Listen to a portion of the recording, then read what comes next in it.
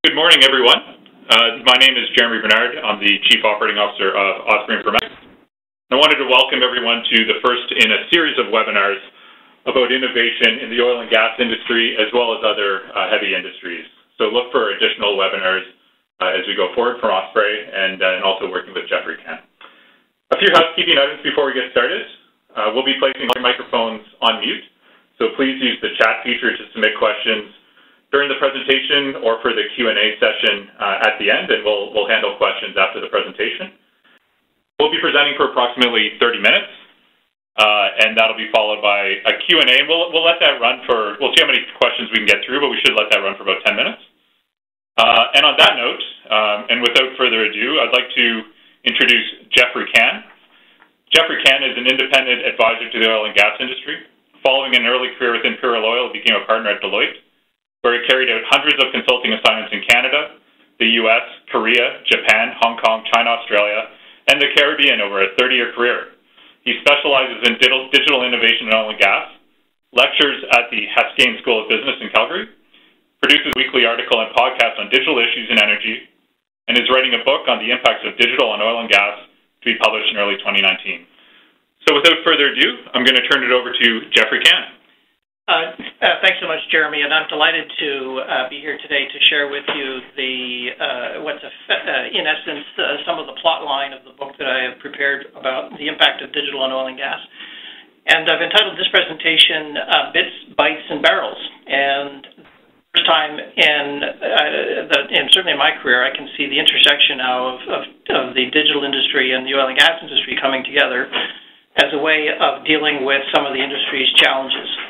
And so without further ado, let's get into it. Just by way of background, as Jeremy mentioned, I'm a specialist there in this field, and so I see myself sitting at the intersection of oil and gas and the digital sectors, and I help organizations, oil and gas concerns specifically, understand the impact of digital innovation on their company and to help them craft roadmaps and journey maps to be able to take advantage of digital innovation. So that's my storyline. One of the problems I find in industry, and specifically this question of digital, is that most organizations really struggle to try and even define what digital actually is. So the definition I like to use is the one from the International Energy Agency. The IEA is a think tank based in Paris that publishes regularly on issues relevant to the energy sector. And their definition is that something that is digital needs to combine three things: data, analytics, and connectivity. And I like to use my smartwatch from Apple as an illustration of this. My watch and my smartphone are great examples of digital things. They contain data, so in the case of my phone, it's my address book, maybe it's maps and my calendar. The analytics that it can do is to calculate the distance between 2 points on a map, or maybe to do some simple mathematics for me, like adding numbers together.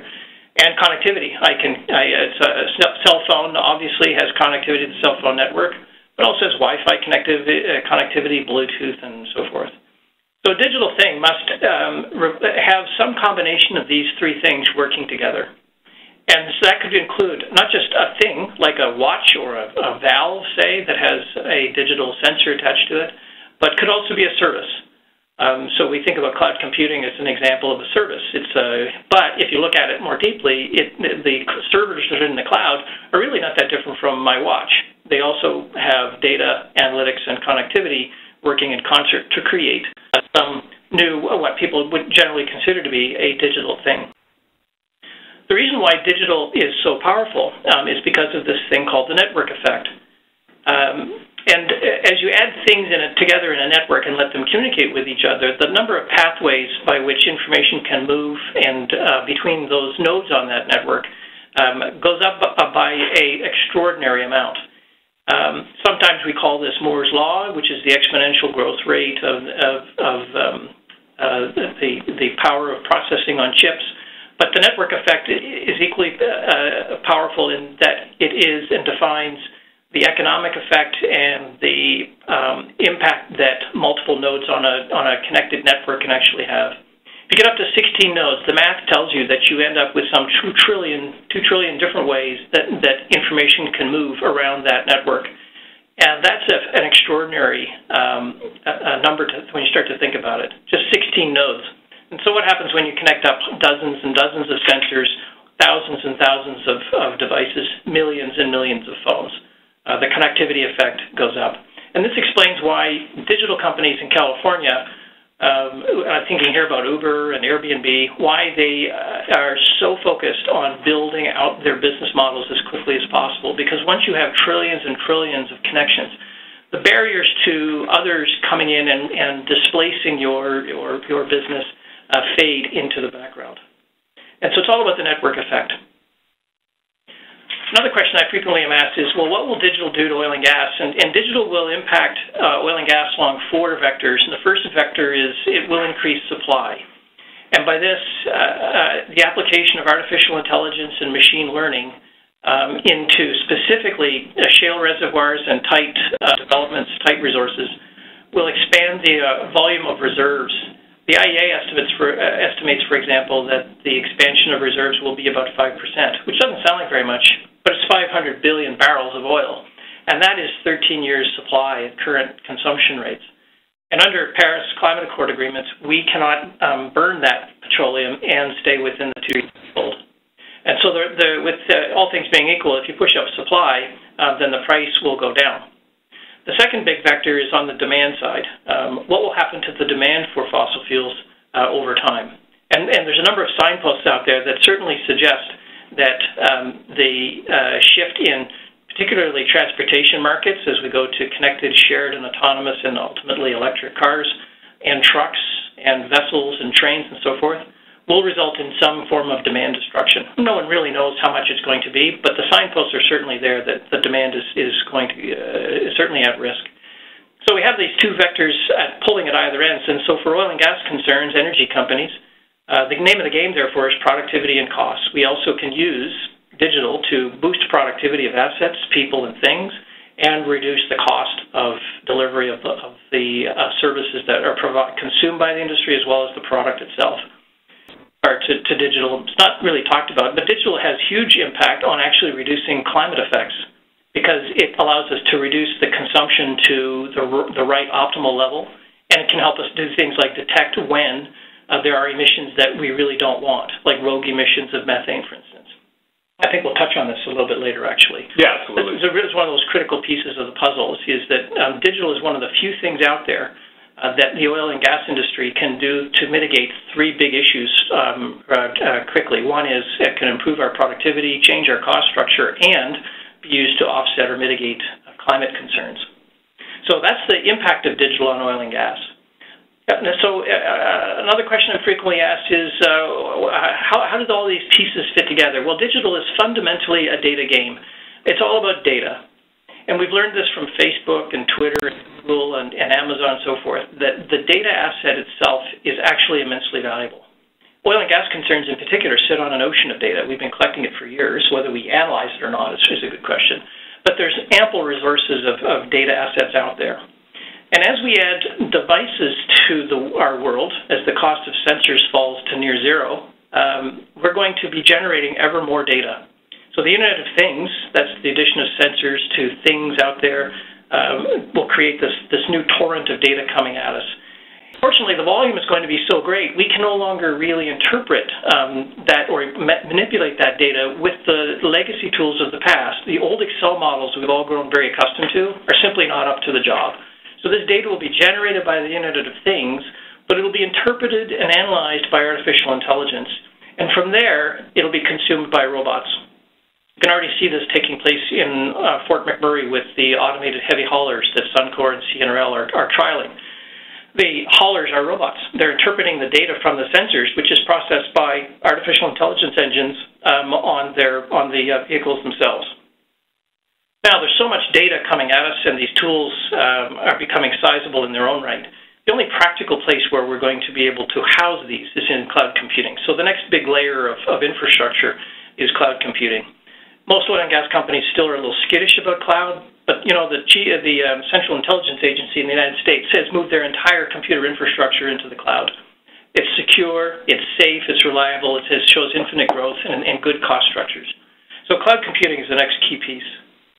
The next critical piece of digital will be blockchain. Blockchain is what provides trust over things like devices and sensors so that you know that they haven't been tampered with and that the data coming off of them hasn't been tampered with. Blockchain will also provide the basis for people to purchase and consume a little piece of artificial intelligence. And blockchain is showing up in things like cars. Porsche has some trials underway where blockchain will be how Porsche will provide a kind of agency to its vehicles where cars can pay for their own fuel, pay for their own parking, all recorded on blockchain. So blockchain will be this basis for creating new trust mechanisms. Underneath all of that, of course, will continue to be our legacy infrastructures associated with enterprise resource systems. So products like SAP and Oracle are not going away. They are also shifting to digital structures and becoming actors in the cloud. And we can't do all of this stuff unless we think differently. Amazon, for instance, releases 170,000 software updates per year. In the time that we're even running this webinar, Amazon will have issued several hundred updates to their infrastructure worldwide. Most oil and gas companies struggle to get updates out, maybe one or two a week.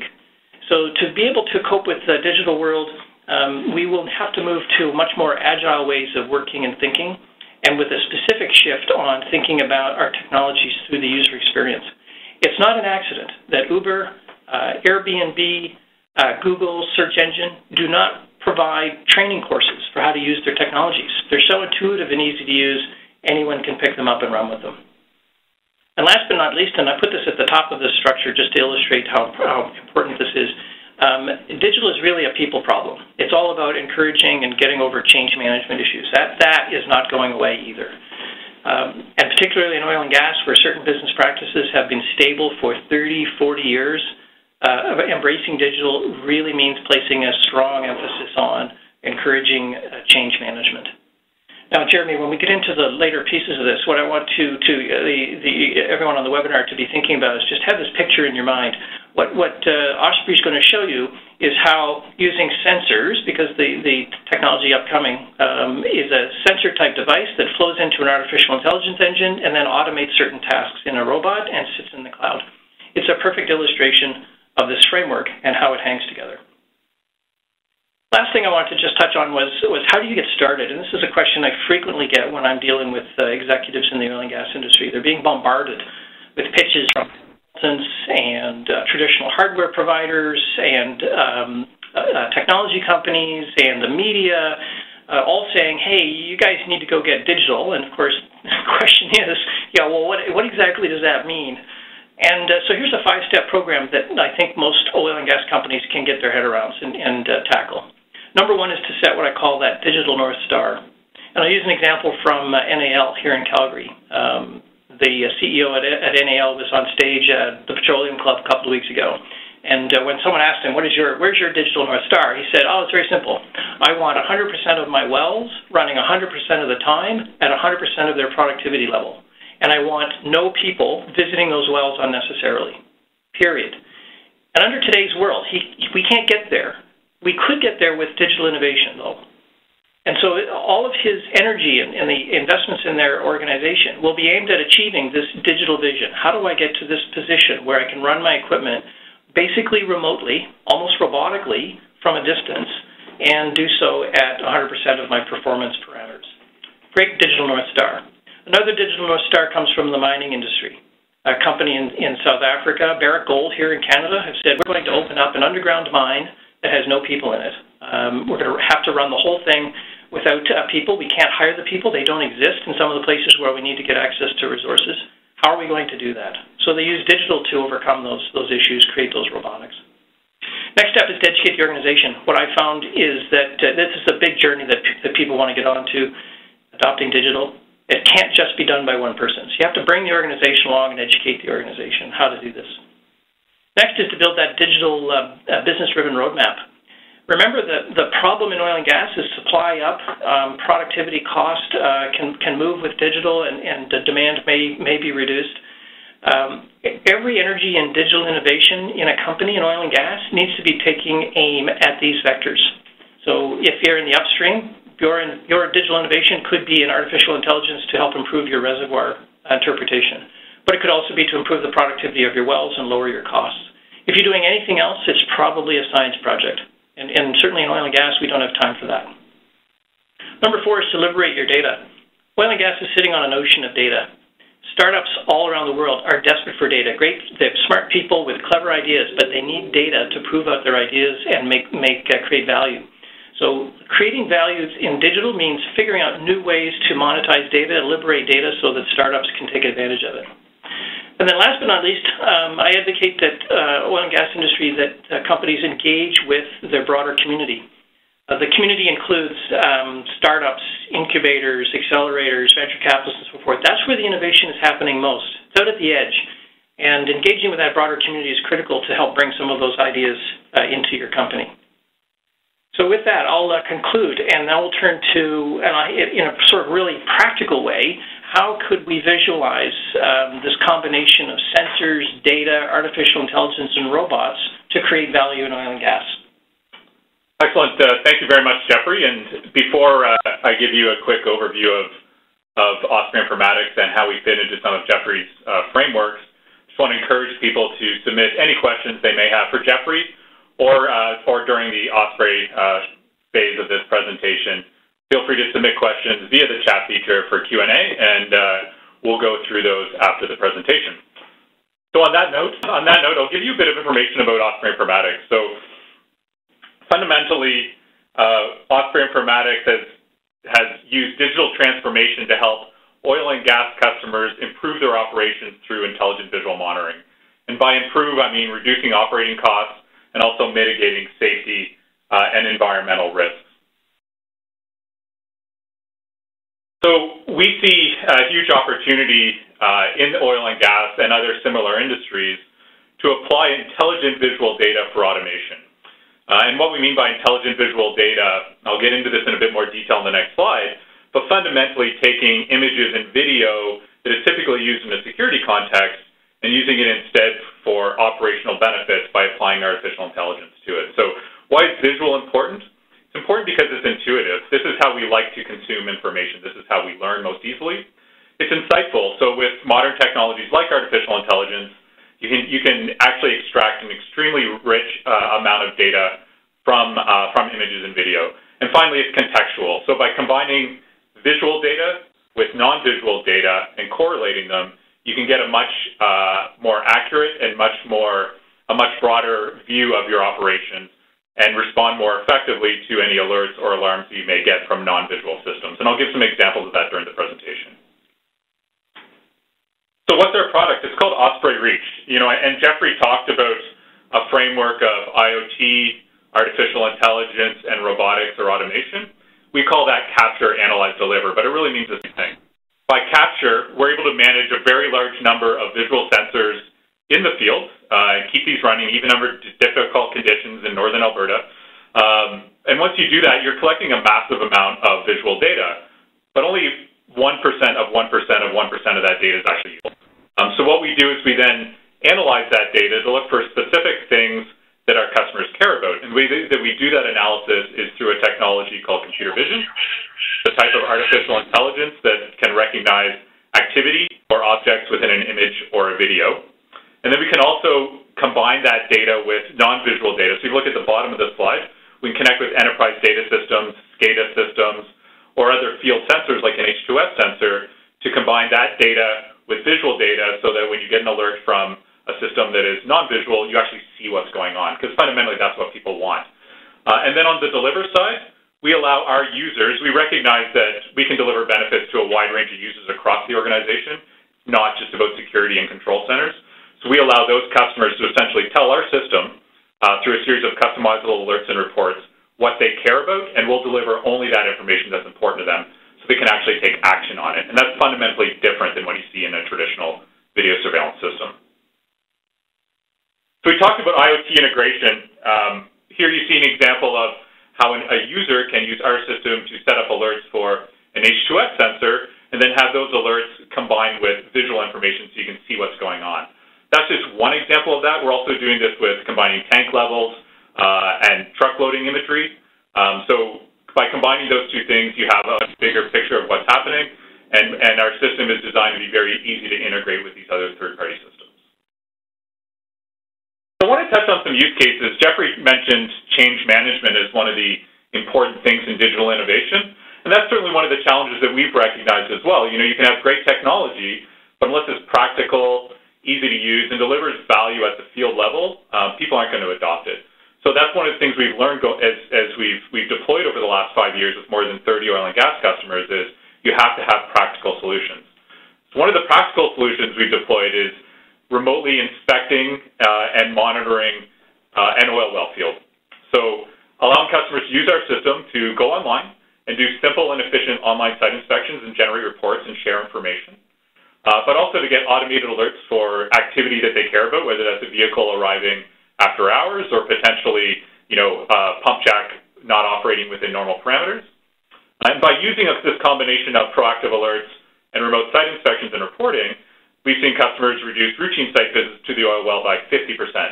So we're not at that 100% that Jeffrey talked about, but we're on our way. And obviously there's environmental benefits too when you're rolling fewer trucks. You can reduce CO2 emissions significantly, and if you track those, there are credits available for that. One of the companies that I do some business with has said to me that one of the key values here is stress reduction. Operators going out to field to inspect some asset and don't know what they're going to see when they get out there is very stressful. It's hard on the families at home when mom or dad has to get up in the middle of the night and go off and deal with some asset. And having some visualization about what's going on out in the field takes all that stress away. Yeah, and that's a great point. That's consistent with what we've heard from our customers and the operators in the field. Yeah. So we touched on kind of three things in terms of the benefits we deliver. One is operational efficiency or cost reduction. Second is environmental monitoring. So our system can be used simply to inspect environmentally sensitive areas along a pipeline or potentially in wetlands. But you can also use our system to automatically detect methane emissions and other gas emissions. So an example here, our system was deployed using thermal imaging connected to Osprey Reach to do analysis and alerts. It was used to monitor the roofs of bitumen tanks to look for methane emissions, to identify how many of the vents actually popped. And then our customer used their system for two reasons. One is to report more accurately, but more importantly, they used our information that we're providing around the methane leaks to optimize the pressure in the piping to prevent future emissions. And based on doing this, our customer told us the system basically paid itself with a single emission. And then looking ahead, and you can kind of track this over the next few months, and eventually we'll do a webinar on it. We're developing a computer vision system that uses machine learning to look for very small amounts of methane from a number of assets, and that'll be used primarily for autonomous fugitive methane detection. So you can look for that coming from Osprey over the next several months. And then finally, one of the traditional use cases is activity detection for visual monitoring systems. And that obviously has a benefit in terms of theft and vandalism, but it can also be used to monitor workers as they come and go from site, to match time on site against invoices. So when you have very accurate activity detection, which Osprey does, you can do a lot of things with that. So we're able to accurately detect vehicles and people with the computer vision technology that we talked about. And by applying computer vision on top of the traditional motion-based analytics, we cut down on false positives by 85%. So what that means is we can actually deliver proactive alerts that are meaningful to people and are accurate, so you're not getting the false positives where eventually people just turn it off and ignore it. So as a result, we've seen deterrence in terms of theft attempts rather.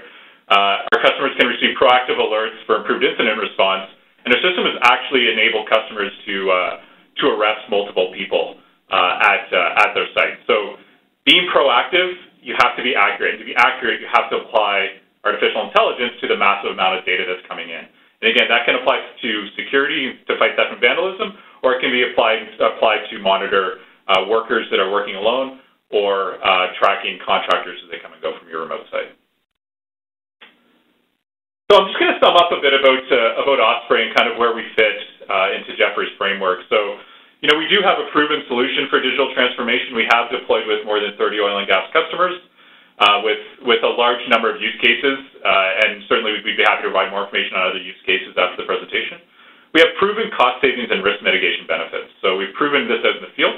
By integrating with other sensors and systems that are relevant to industry for alarm validation, you can get a better picture of what's going on, and you can respond more effectively to incidents and alerts.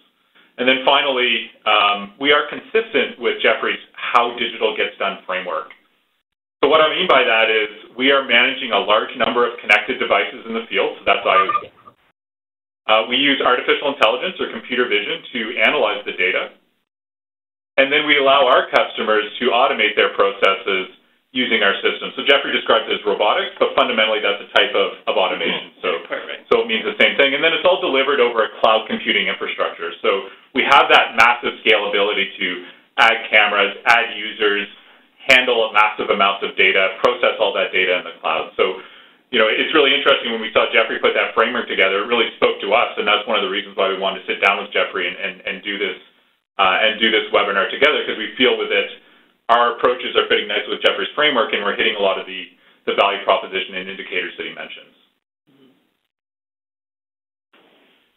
So on that note, that's the formal part of the presentation, and we do have a few questions that have come in, and feel free to submit more via the chat feature. We'll walk through as many as we get, and on that note, I've got a couple questions that we'll get started with. And if you have any more questions, obviously you can reach out to Jeffrey, reach out to myself. I've also given you Paul Ritchie, our head of sales, his contact information here. So just to go through some questions, a question for Jeffrey. Osprey provided examples of digital success. Do you have other examples in oil and gas that have worked that you've seen? Outside of the visual world, specifically? Or yeah, I think that's what the... Outside of visual. Yeah. Yeah, there's lots and lots of examples of technologies that I find offering tremendous benefit. I'll use an example from Australia. If you watch TV shows, you might have heard about the flying doctors. They fly around rural Australia and provide health and medical services to remote stations. They land at little airports all over Australia. These are unmanned airports with a little tank there with some airplane fuel. How do you know what's in the tank? And there's no telecommunications out there, so it might not even be power. But the tank of fuel is there. And so the operator in this case has developed a very inexpensive gauge that sits inside the tank, and it records the movement of fuel in and out of the tank, sends that up by cloud computing to a satellite uplink. It only connects up to the satellite for 12 seconds a day, just sends this tiny little spurt of data. And the operator has visibility to exactly what's in the tank. They can tell whether it's being stolen, whether it's being sold, and how much volume is there, so they know how to replenish. It's a fabulous use case. It would work perfectly here in Alberta because we have lots and lots of chemical tanks with volumes constantly changing, and technology like that could save us a lot of time and money driving around visiting tanks that don't need to be visited because we just don't know how much volume is in them. That's a good example. Yeah, no, that's a great one. And a second one that seems to be directed at you, Jeffrey, can you expand a bit more on blockchain? And I think it's the opportunities in oil and gas for blockchain. This is interesting. I think you could probably do a whole webinar on this. It's a fairly complex subject, and certainly one that Osprey is diving into. But if you had a few comments, Jeffrey, on the applicability of blockchain in oil and gas. Yeah, so blockchain, if you think about what blockchain actually is, it's a distributed ledger technology. And so the example I like to use is accounts payable and accounts receivable. Most companies have an accounts payable ledger where they have bills they need to pay, and they have an accounts receivable ledger where they have money they need to receive. The counterparty of my AP is someone's got an AR. That's a perfect example of a distributed ledger. Your one side of the transaction and is some other party's other side of the transaction. And what blockchain does is it creates, using cloud computing and encryption and several other clever technologies, puts that one set of data, my AP, your AR, into a single shared ledger, which sits up in the cloud. And of course, it's encrypted and secure and so forth so that others can't see it or tamper with it. But what that does is if the two parties can agree that the AP and the AR balance and are constantly balanced, in other words, no one side can make a change without the other one agreeing to it, you can eliminate the AP and AR from both sides and just have one shared. That is the promise of blockchain technology. And the number of use cases is extraordinary. The early adopters are finding, for instance, I'll use NAL as an example, putting blockchain into their royalty contracts has eliminated disputes with their royalty holders. That was fully 8% of their accounts payable and accounts receivable. They simply eliminated this value. This is tens of millions of dollars. If we took this same concept and applied it in Alberta for royalties alone, there's $2 billion of cash flow trapped on balance sheets everywhere that we can't get at because it's hung up in disputes. So there's a use case. You don't have to look too far. And that's just a single example. There's hundreds of others. Excellent. Thank you. Thank you very much, Jeffrey. There is a question here around machine learning. So great presentation. I agree with the points raised. Thank you. One challenge worth addressing is the challenge that sometimes the company is making a business case around going digital, in particular applying machine learning. There are two broad categories of machine learning, supervised and unsupervised, with potentially more coming. So yeah, I'll comment on the applicability of machine learning based on our experience. So, there are two types. One is supervised. So in a supervised machine learning, you establish a set of training data, and then you match incoming images against the training data and use that training data to improve the algorithm. So that is the bulk of what is being done in terms of machine learning is supervised learning. And the challenge with supervised is you have to have the data, and you have to structure that data by ensuring that it's accurately tagged. And there's a lot of work and effort and potentially cost in doing that. And that's something that Osprey has frankly invested a lot in, is getting a large set of industrial images, ensuring that they're all tagged properly, all structured, and using that to test and train algorithms and to fundamentally improve them. So that's that's supervised machine learning, and I think that's kind of the state of the art right now. Unsupervised machine learning is a much larger challenge because you don't have that structured data that you're working off of. But that's kind of the next step in machine learning, and I think that will make things more automated, more cost-effective to develop machine learning models. And eventually what you'll have are algorithms training algorithms and no humans in the middle kind of ensuring that the AI is actually correct. So that's kind of how we see it. So we're focused on structured or supervised machine learning at this point. And down the road, though, we do see incredible opportunities for more automated machine learning. And as it becomes more automated, obviously the business case gets stronger. Hopefully that answers the question. Next one relates to the part 3 of the digital journey that I've sketched out. How do we convince oil and gas firms, and particularly larger firms, that there is a business case in the return on investment from any investments in machine learning?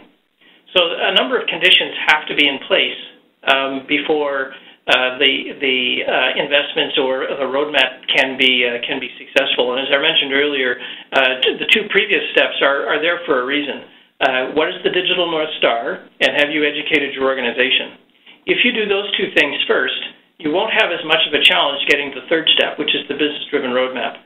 The experience in industry is that if you can align your executives at the top of these oil and gas to see the value and promise of digital innovation, and you can bring the rest of the organization along for the journey, the education step, the proof case in application of analytics and machine learning to oil and gas is much easier. If you jump right in, though, and say, hey, I want to start selling you analytics and machine learning in oil and gas, that's a fraught journey. I've not seen that be very successful. So I think it starts with change management, getting your executives at the top of your organization aligned on the value promise of digital, and then your journey is much more straightforward. Okay, that's great. Thank you, Jeffrey. Just a couple more questions I think that we'll go through here. One is, can you use drones or drone footage for pipeline inspections also?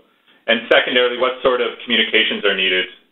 I assume this question is directed at Osprey, so I'll address that. So starting with drones, ultimately what we want Osprey Reach to be is the platform that takes in all the visual data from an enterprise and structures it, whether that data is from fixed cameras, which is the bulk of our installations today, or whether that's from smartphones, or whether that's from drones. So our strategy with drones will be to take on that drone data, structure it, potentially perform additional analytics in the cloud, and make that available to whoever needs it through our alerts and reports across the organization, which is different than what you see with a typical drone deployment where the data is kind of siloed within the organization and not made into an enterprise asset. So that's something that we're working on today, and we're actually in contact with a couple drone companies on that front. The second question is, what sort of communications do you need for your system? So we typically deploy over cellular. As an IoT solution, we need to be bandwidth efficient. That allows us to cost effectively deploy over cellular networks outside of corporate IT infrastructure, so we don't have to deal with firewall issues, and we can deploy more quickly, and we don't have to engage IT and take up a lot of their time to deal with their network. So again, by deploying over cellular, we have a pretty significant advantage there. Hopefully that answers that question. The one down below this one is, one of the implications of digital is digital talent. Do we actually have the talent necessary? And the question is, do we have enough people knowledgeable in data science as an enabler or a precondition to the broader ecosystem in Alberta to drive this? And so if we just unpack this a little bit, do we have enough people knowledgeable in data science?